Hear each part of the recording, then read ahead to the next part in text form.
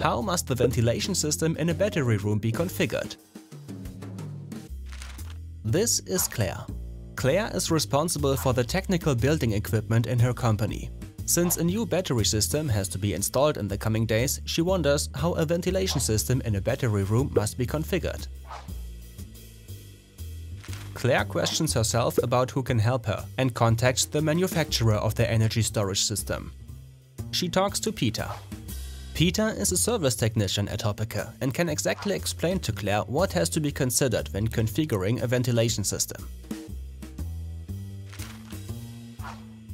The requirements for the ventilation in a battery room can be found in the international standard IEC 62485-2.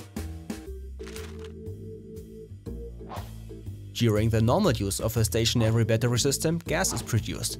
A hydrogen-oxygen mixture is formed. To prevent this gas from igniting and causing an explosion, the room must be adequately ventilated. There is the possibility of both natural ventilation and a controlled technical ventilation system. It is important that there is an adequate exchange of air to remove the gas that is produced. The openings for the incoming and outgoing air must be placed in a suitable location. They should be located on the opposite wall in each case. If this is not possible and the openings are on the same wall, there must be a distance of at least 2 meters. The air should enter close to the floor and exit via the cells as high as possible on the opposite side.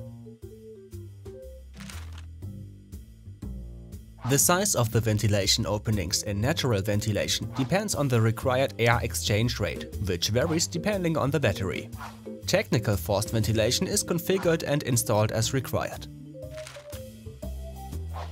Because there are so many points to consider, Claire will now have the battery room inspection performed by HOPPECKE service.